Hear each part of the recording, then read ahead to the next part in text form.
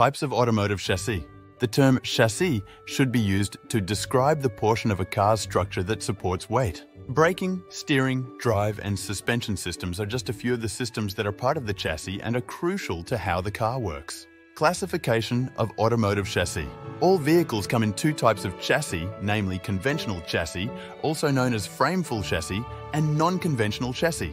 Conventional chassis. Chassis frames support all vehicle systems like the engine, braking system, transmission system, and suspension system.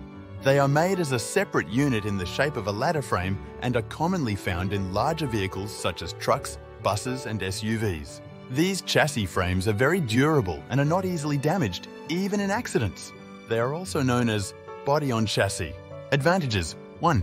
It has a higher load capacity and strength. Easy to design and manufacture. Easy to repair after an accident. Parts that are fitted on the chassis can easily be dismantled and repaired. Disadvantages: vehicles with conventional chassis tend to vibrate quickly and the handling and refinement are lower. It consumes a lot of fuel due to the heavier weight added to the vehicle. Non-conventional chassis.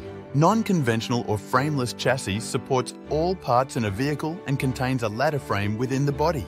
This type of chassis is known as a unibody chassis and is commonly used in modern and luxury vehicles. It has its own advantages and disadvantages, making it important to consider when choosing between conventional and unibody chassis. Advantages: 1.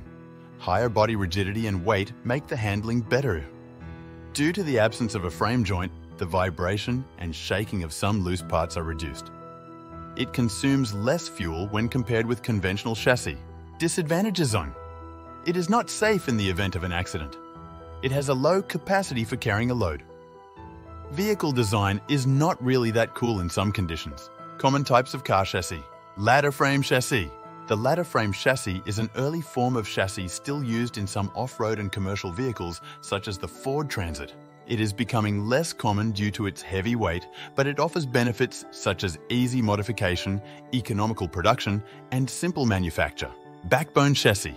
The bottom and upper suspensions are connected by a cylindrical tube with a rectangular cross-section that runs through the middle of the entire structure. This design is commonly used in DMC DeLorean, offering benefits for vehicle stability. However, the cylindrical tube also serves as protection for the drive shaft, although it may have drawbacks. Monocoque chassis. The most widely used vehicle manufacturing solution is a car chassis that incorporates the top portion of the vehicle and the chassis itself, creating a small cage containing all critical parts of the car's framework. This design offers greater safety, simple maintenance, and excellent torsional rigidity. Tubular chassis. This technology, commonly used in racing cars for its high safety in accidents, involves a tubular chassis with a construction similar to a ladder frame. However, in this case, the pieces supporting the body of the vehicle also strengthen and stabilize the entire construction. It is challenging to find such a chassis in regular passenger cars due to higher production requirements and substantial costs. Choosing a chassis is an important factor in many different industries, including the automobile, aircraft, and electronics sectors. Let us know in the comments what kind of car chassis you have. And if this is your first time on our channel, kindly tap on the subscribe button, and I'll see you in the next one.